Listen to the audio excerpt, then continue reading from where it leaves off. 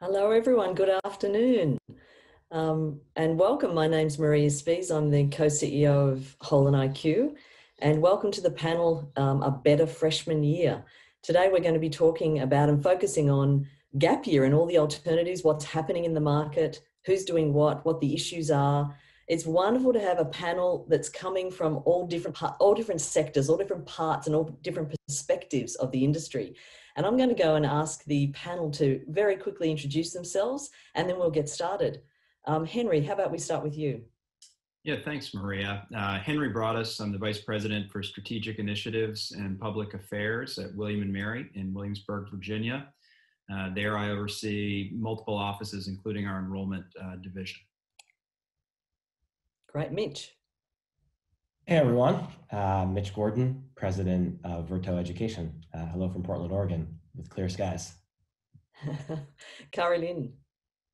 Hi everybody, good afternoon. Kari Alldredge, coming to you from East Tennessee. I serve as the Vice Provost for Enrollment Management at the University of Tennessee, lead our recruitment and outreach, scholarships and financial aid, and centralized student services areas. Nice to be here. Thanks, Kari. Bobby. Hello, Bobby Andrews, Senior Director of Enrollment Initiatives at Rose-Hulman Institute of Technology in Terre Haute, Vienna. And Ethan. Hi there. Ethan Knight, Executive Director of the Gap Year Association. Amongst many other things, we're a membership-based nonprofit headquartered up here in Portland with an office in Boston, and we are the Standards Development Organization title holder, which means we hold the titles for Gap Year standards and are recognized by the U.S. Department of Justice to do that. Great, thank you so much. Well, there's a lot to talk about today. The panel is titled A Better Freshman Year, and our topic is gap year. Even putting those two things together is interesting. So let's jump straight in. Recently, The Guardian wrote, "One thing's for certain, a successful gap year in the age of COVID-19 is going to require imagination and lateral thinking." And so this speaks to, doing gap year differently and even reconceptualizing the whole thing, let alone reconceptualizing potentially freshman year. And so I'm interested in starting off getting your thoughts on what are those, imaginative and lateral thinking solutions that you're seeing in the market with respect to gap year alternatives or initiatives. Who'd like to start us off with some of the most interesting things you're seeing, or your own experiences actually of what's happening with gap year?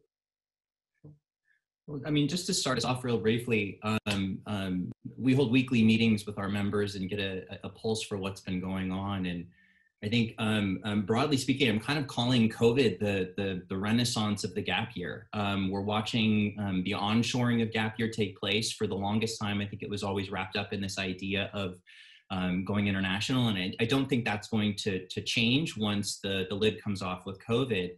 But what we're seeing is tremendous innovation take place. So, we talk about necessity being the mother of invention. Well, there's a lot of inventing happening right now. And beautifully enough, a lot of repurposing. So I've seen a lot of like semester schools or camps or things where maybe they interface with this population, make an easy pivot. But I'd also be remiss if I didn't talk about the advent of online and the advantages that's going to open the doors towards greater accessibility. More youth can avail themselves of these benefits.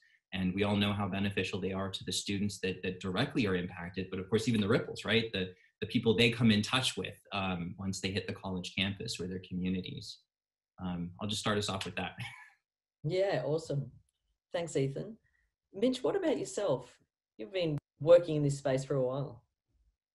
Sure, yeah. I think what's really interesting here is that COVID, you talked about some new models, a better freshman year, and the impact that COVID will have both in the short term and the long term.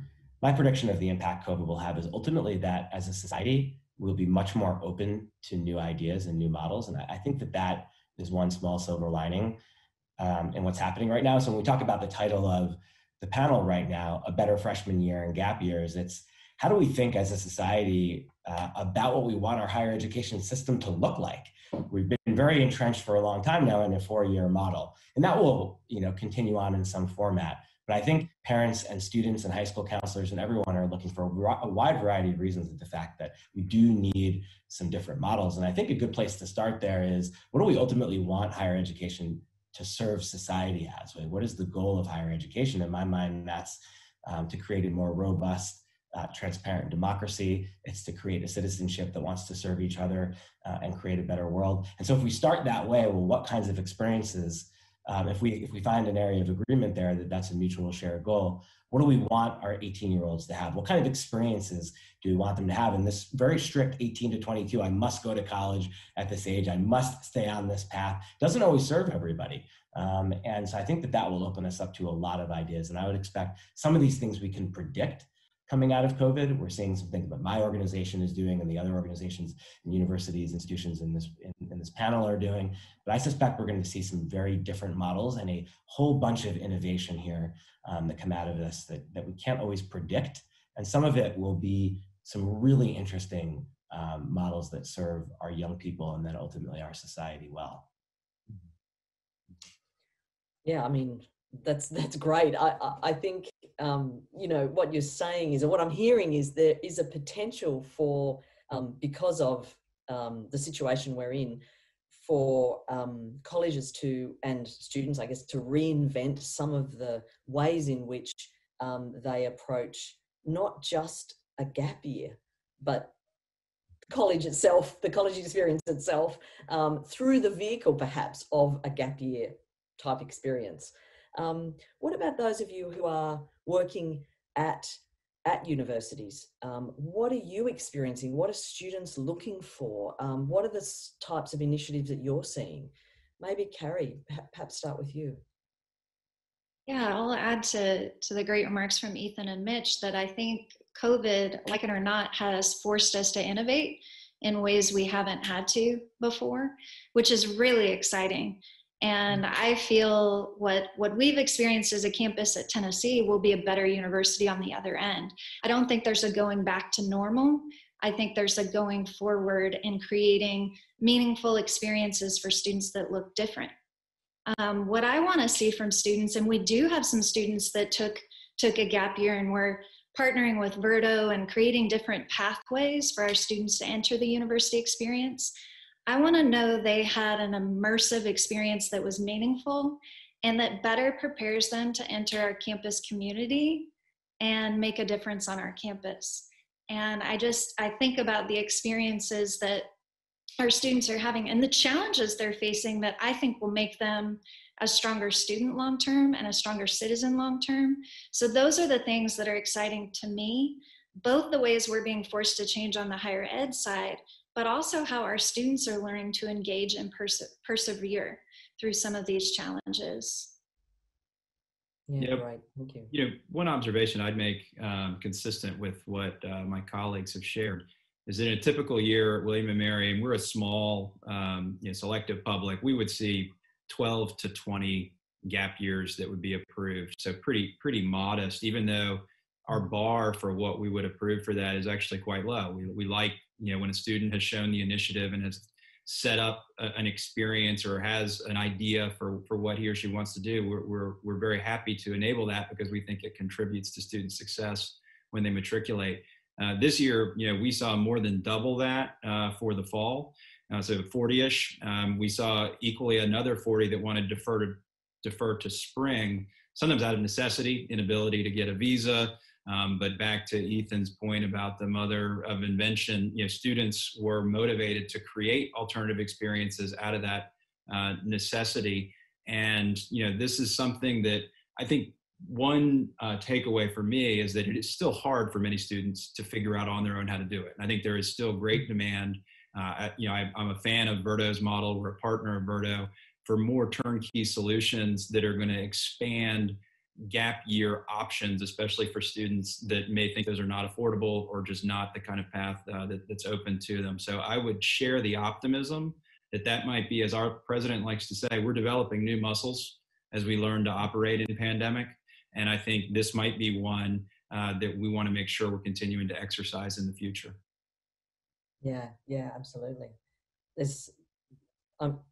there's so many questions and comments I've got off that, but let's go. Bobby, what are your experiences and thoughts here? Sure. So I've got a little bit of different perspective in that I'm at a small engineering school with a curriculum on a quarter basis. So students are really like probably the most practical young people I've ever met in my life here. But having been at a liberal arts institution prior, some serious differences in the types of students that want to take part in a gap year. But I think, again, COVID is forcing everyone to rethink how and what is acceptable, what flexibility looks like, and then the societal pressures that are now really mounting to have people learn and push themselves outside of the regular boxes that they live in and have existed in to this point, are going to force, as we've seen some institutions try to adopt their own gap year programs, but these adjacencies to higher ed, that people that can do it and do it really well, that are going to be how students supplement the experiences that they're not getting or they don't think they're getting because they're getting kind of pushed through a curriculum or an academic planning because of the concerns with getting out of school on time and the costs associated with that. That I think, places or groups like Verdo are certainly going to become an option, and I think many institutions are going to be forced to identify that they're weak in certain areas, especially in the societal development point early on in a college career. The reality is that students aren't getting everything they expect, and they do view those that know it and those that become aware of it, that a gap year can do a whole lot more to revolutionize their growth and maturity that they just can't get in a classroom. And so I think we have yet to see what it's going to look like over the next 5 to 10 years. I mean, one of the things we've been sort of circling around and talking about is a few things. One is a gap year traditionally was a year before you started college, and you did a whole range of things to develop your worldliness, maybe intercultural. You had different experiences, grew up a little bit before you dived into college. So you extended college, essentially, the years until you graduated. And what we're seeing and what we're talking about is gap year experiences, supporting the development of different types of skills, whether they be employability skills or social skills or whatever it may be. I read recently that one university is building like a virtual 15-week virtual program, gap year program. I don't know that it's gap year, it's 15 weeks online to explore college life. They get credits, collaborate with professors and mentors to build out holistic well-being, understand their career options, do those sorts of things. And I thought when I read that sounds like what university is supposed to be, the whole university, not the gap year. And so what are your thoughts on a gap year is not going to be a gap year? I mean, perhaps it's just terminology, but actually these experiences are and possibly should be embedded all the way through a university program. What are your thoughts on the integration of these things? Who wants to jump in? My wild dream is, and I think sort of, we're watching the how do you call it, sort of the chapter-oriented nature of higher education start to take off, such that, just previously on the previous session to ours was a question, conversations around transfer credits. And isn't it silly that sort of a calculus class at William and Mary is versus a calculus class at Reed or Portland State University? It's a calculus class, right? Like it doesn't really benefit you to go from one to the other. So I don't know. I think we are sort of watching an interesting time, and one of the sort of the dreams where I would envision this to go eventually is, maybe leveraging blockchain, is 8 semesters, 8 different experiences, 1 degree cobbled together by one institution. So that there's purpose towards it. But it is much more of a choose your own adventure. And I think that's one of the things that one of the reasons why we see the gap year has such great outcomes is it's not a one size fits all. It's a choose your own adventure. So it really is about sort of cultivating a deeper sense of who you are, what your unique gifts are, and sort of what it is in the world. It occurs to me, Maria, we haven't actually defined or talked about what is a gap year. What are we talking about? Is it, I mean, because from my experience, it is an experiential thing. It has to have some degree of sort of getting your hands into it. So online can do that with wraparound pieces. But, you know, like I like to say, if you work at Dairy Queen for a summer, it's a great work experience, but in and of itself isn't a great gap year. Something different is happening in that experience. Yeah, great. That's a good, you know, I think the definitions, because I think actually the definitions are changing. It sounded like what Ethan just said is it need not be a gap and it need not be a year. No, it's true. Yeah, I mean, I think to add to that, it's funny. There's very few terms in our world that are more ambiguous than the term gap year. I mean, it can incorporate so many things, and I think it's also even misleading sometimes because it implies a gap. But if we just look at it like graduate high school roughly at 18, should you start college immediately, and should you feel that pressure to start immediately? Or to Ethan's point, and the point many people are making here is it actually more beneficial to your own personal growth as a human being and what you want to do in the world when you graduate college to take a pause between high school and starting college and do something that might not involve credit, but that is incredibly fulfilling and deepening of your relationship with yourself and the world and what you want to do when you arrive on college? Do you want to do a hybrid thing where you're getting credit, but also doing something along the veins of self-discovery, as Ethan said? I think if we just expand what we allow all of ourselves to do and our 18-year-olds to do without the pressure of must starting college at 18, we'd actually have a lot of better outcomes from giving people a little bit more freedom to consider different options. I mean, one of the things that I've seen start to happen, so I saw this happen with study abroad and gap year as, you know, freshman courses were starting to take off and study abroad providers were being asked by colleges to now run freshman courses. And the study abroad providers came to the gap year industry and they were saying like, hey, we can do programming, but we don't know what we're doing with your age demographic. We tried to just shoehorn an 18-year-old into sort of our existing program and it didn't work. And I fear that we're seeing colleges try and do the same thing, right? We're gonna launch a gap year because sort of we need to get into that game. Unfortunately, they're just not going to do it as well as those who sort of, I mean, there's just a lot that goes into this work. And when you're working with someone at this specific age range, you know, identity is just as important as your major. And if you're not having the identity and purpose conversations, then the major conversation, it's much harder to get to. Like, you know, maybe 6 years of a college degree, a lot harder to get to. And that's why I think we're seeing, you know, some of the data that we're seeing on our side. I mean, students who take a gap year, you know, their GPAs are improved. Their time to graduation is, I think it's a median of 3.75 years, an average of 4 years. And there is some self-selection bias to that data, but for me, here's one of the best parts of what we're finding in our data. And this has been corroborated. I in some ways almost wish this was different, but what we're finding in our data is that it matters less the specific activities that an individual before. And I want to pull this back because all those things are great. And the statistics, like you said, the outcomes are there. And sort of what a shame that has to be outside university.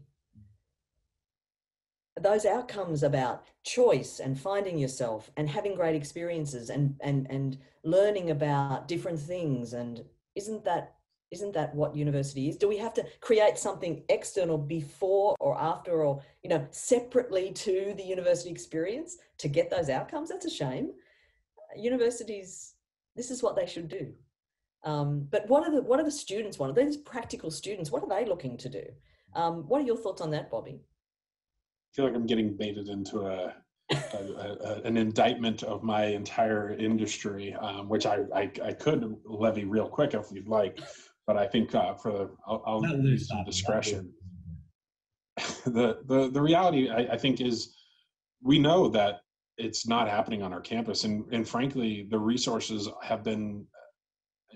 I can speak from the smaller private institution side, but I imagine it's pretty similar at the statewide institutions, is that mental health has been the primary focus in student academic life and continues, and really for the foreseeable future will continue to be the largest new contingent of resources and people on our campuses. So to think we can devote time to somehow spinning up what is its own industry on our own campus. Well, I agree, you're right. We should be doing that on our campus and providing those opportunities for personal exploration and identifying self and sense of being and place. But it's just, even in the best places institutionally across our country, it's still a struggle, and it's going to continue to be as resources become more and more scarce, both with the need for shifts, but also the deficits that institutions are running now, and the continual cost constraint, which I don't think is going to go away anytime soon, and the pressure on tuition and fees and revenue coming from the tuition and fee side of things. Like, the reality is, an outsourced piece of this to experts who have devoted their professional lives and their work to honing the development of people as a supplement to our university college structure, I think frankly is the reality at this point we need to face, because trying to bring it in-house, I don't believe there's enough resource and personal human capital available to do it well and help young people receive what we want them to have out of that transformational student life side of things. And that's not to denigrate student life professionals. Like I said, I think there's just so much on their plate and really super critical mental health needs that so many of our young people are coming in with that need to be addressed, that it's hard to find time and resources to commit to a truly thoughtful, intentional developmental process that is not tied to some performance metric or an easily quantifiable success marker that you can't put a number necessarily on the impact of being in a community with Indigenous people and seeing the plight of them and getting your hands dirty, so to speak, if we want to use some of the cliche gap year thoughts. They're just too transformative to put a number on, and unfortunately everything is tied to that. And I see our institutions as not nimble enough to be able to provide that in a meaningful, enriching way like we need it to be. Yeah, perhaps. Go ahead, Karen. I would just also add that when we think about affordability for our students too, for us as independent campuses to stand up a program like Verdo, can we make it affordable for our students? I come from a large public flagship university. We're very traditional. We just celebrated 225 years. And this is, COVID has made us rethink things. We have to innovate and think flexible, but we're also an access institution. We serve a population that's 30% Pell eligible. And so one of the big priorities for us is thinking about access, affordability, and student success, time to degree, right? We want our students to graduate on time. So Mitch talked about this a little bit, but I want to circle back because I think one of the things that was so exciting for us as we thought about a partnership with Verdo is it really is a gap year without the gap. We have to be real about the pressures that our students face as far as entering education, time to degree, staying on track, getting started. And as much as I think some of our students would love to have the opportunity to not have to worry about getting credit for a year or half a year, the reality is many of our students need to get started. And this is a way for them to just take a different path towards even that graduating on time, retaining at higher levels. But it's doing it in a way that's just transformational for their experience. And to jump in, Kari emphasized, right, like quality, it's also scale, right? I mean, I think about the size of our institution to be able to run those kinds of programs at scale would really just not work. And so, from our standpoint, partnership is really better. And I will also say, I think it's great. We've focused on student interest, which should be, at the center. But from the institutional interest standpoint, a big reason for our excitement about something like the Verdo model is that we've got capacity in the spring that we don't have in the fall. So our ability, this year to offer our wait list, which is a really strong, great group of students, the option to think about a turnkey solution to a fall semester experience with guaranteed admission in the spring is a great enrollment management tool.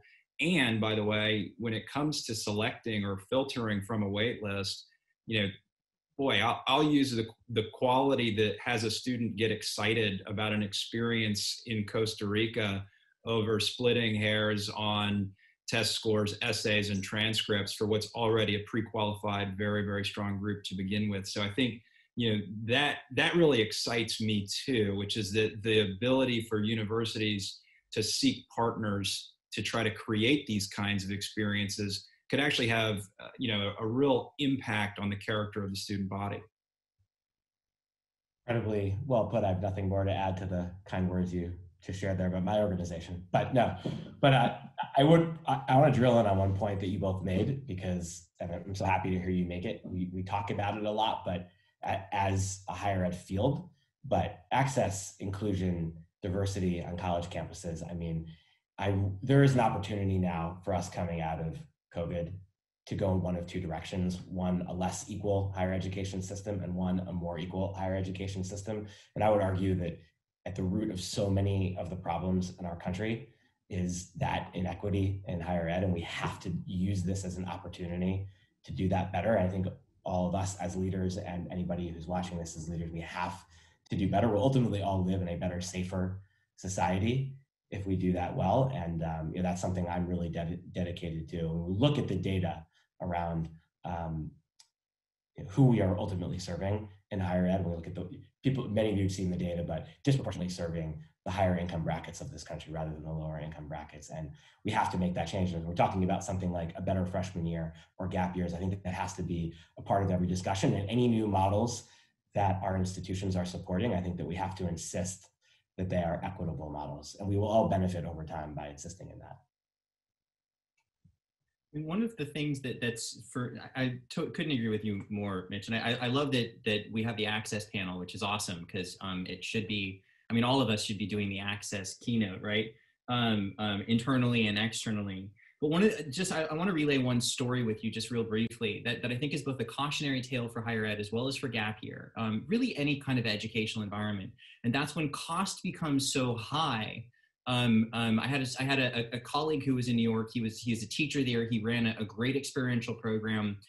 He had to charge a bunch of money in order to make the ends meet. And one of the things that he ended up saying was for the more money that he ended up charging, he had students come back to him sort of really proportionally, almost saying, I paid my money, now do your education thing on me. And when money starts to become sort of part of the transactional process of education, I think we lose the enthusiasm, the participatory nature that it takes for positive outcomes. And so when students are paying a bunch of money, and I'll be honest, in most outdoor ed fields, you're going to see, cost per program day ranging between $80 to $200 a day. And that's not cheap. That's not something the average family can easily put out. So important things like the way that Verto's done a great job leveraging access to FAFSA, those kinds of anything that we all can do to bring the costs down. I think it's not just about sort of the inclusionary nature of more people. It's also the human nature of being invested in your own outcomes.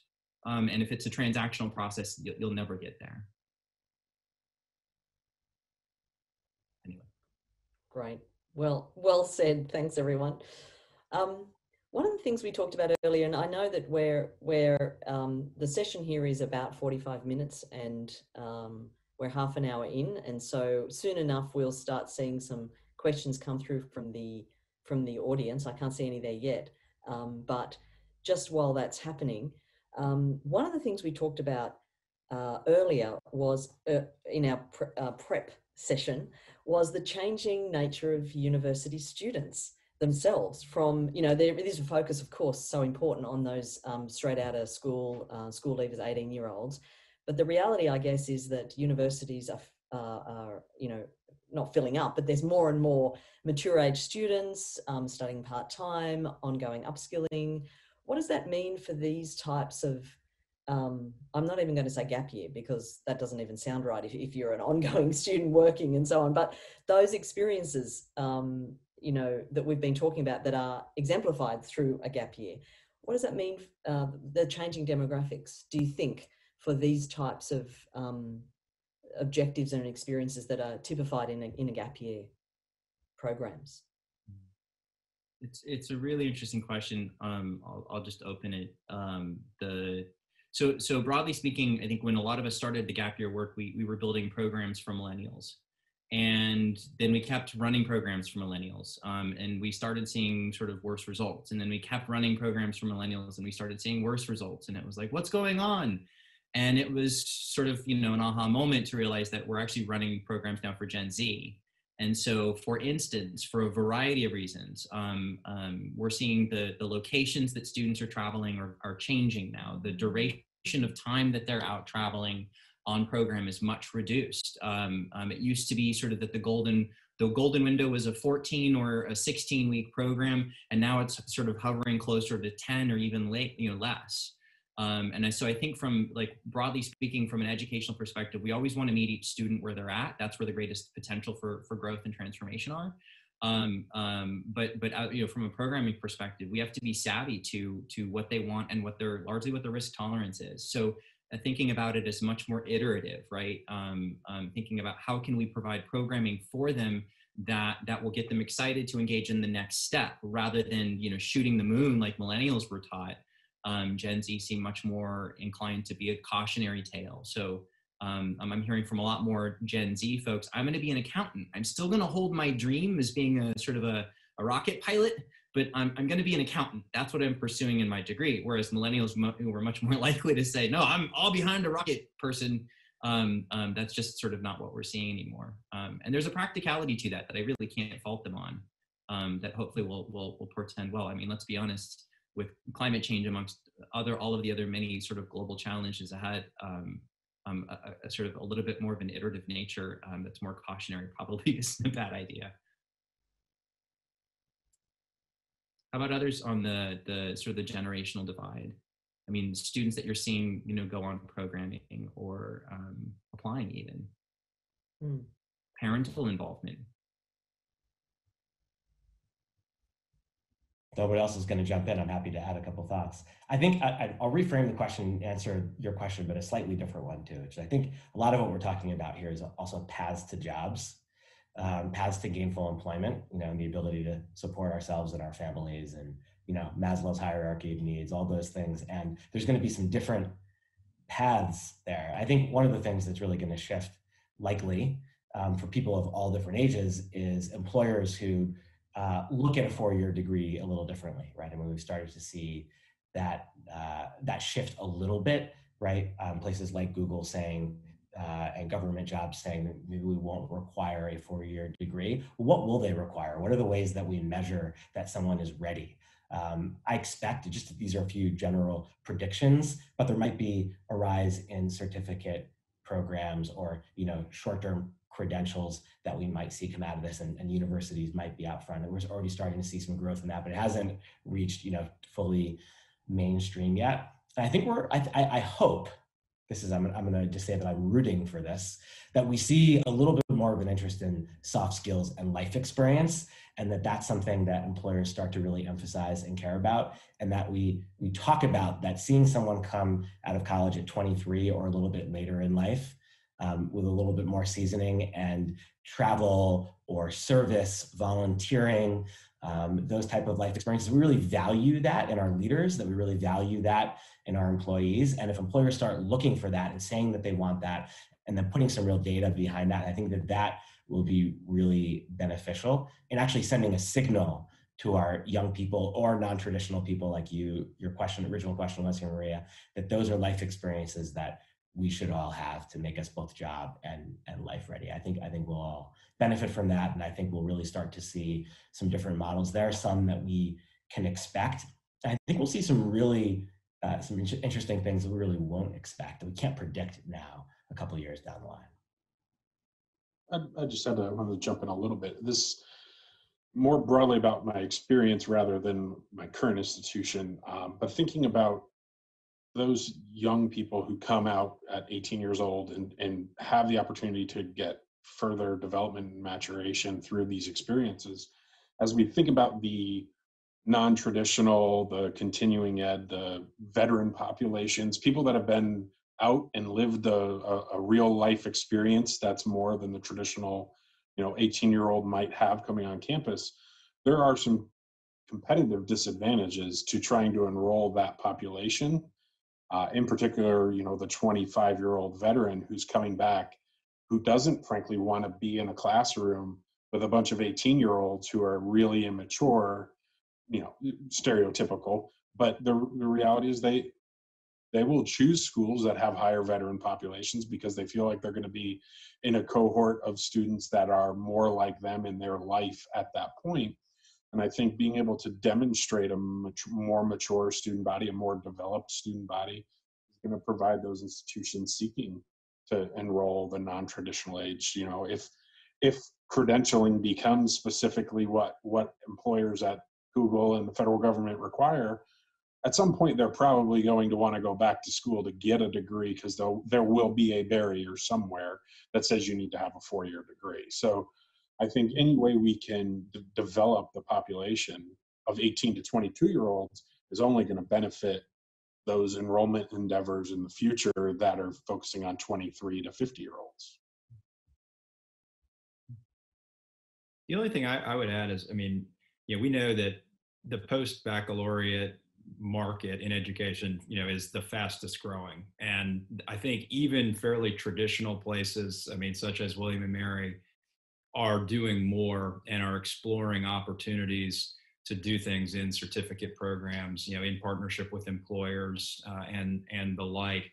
And I do think what is a potentially exciting connection to make is some of the innovation happening in gap year that are neither gaps nor years experiences, and then what that looks like over the course of a career. Where is there a similar, not a gap, not a year experience, you know, with an employer, you know, that is boosting skills, equipping people to advance within organizations? Because, you know, I think it's on both ends of the baccalaureate degree experience, there are similar disruptions and opportunities occurring.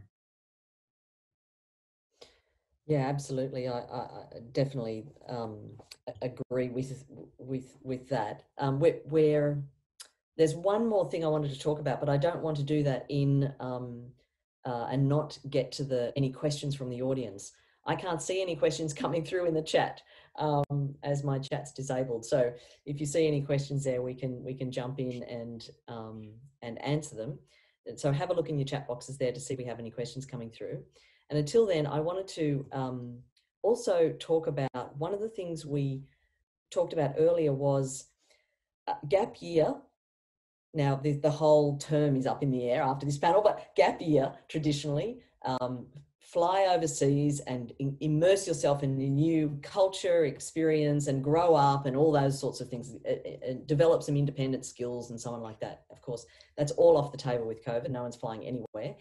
And one of the things that we talked about earlier, and I think, Bobby, you mentioned it in our previous discussion, was a more focus on what's happening in your own neighborhoods and doing, giving, experiencing, volunteering, it may be, things that are happening right in the hyper-local area where need is, where there's need. It could be volunteering, it could be all sorts of things.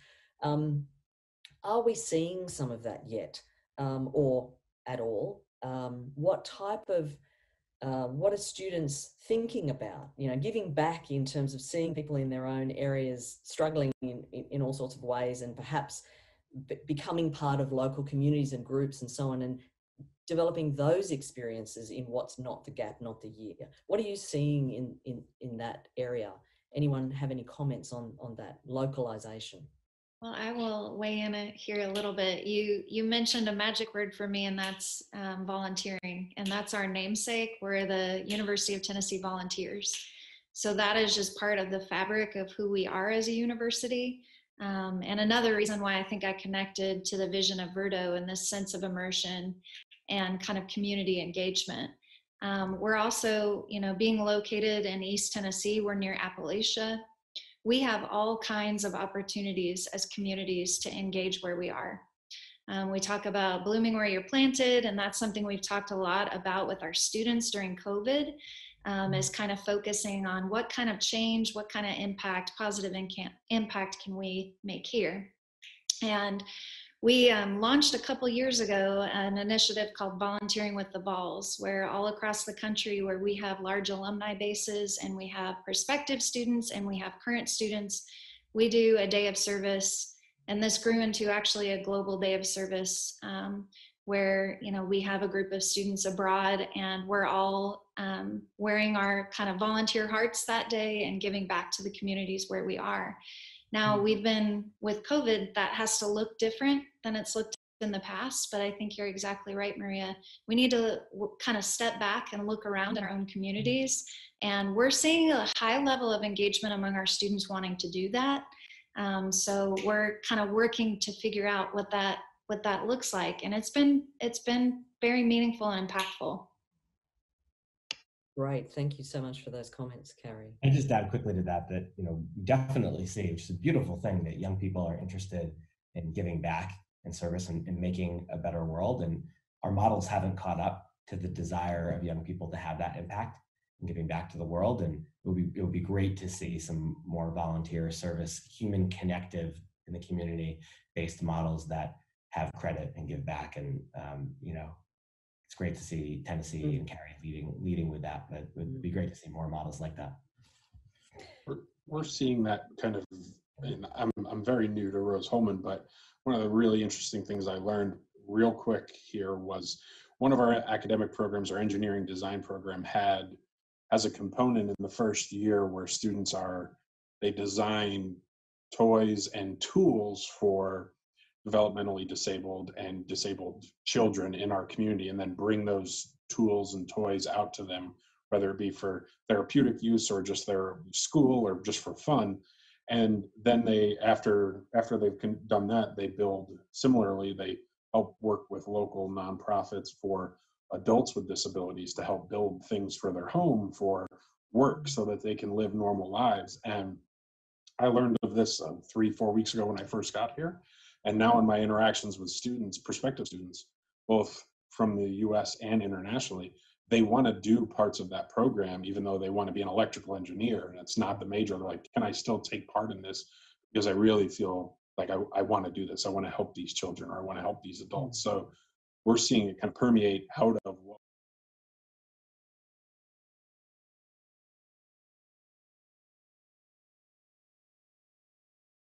one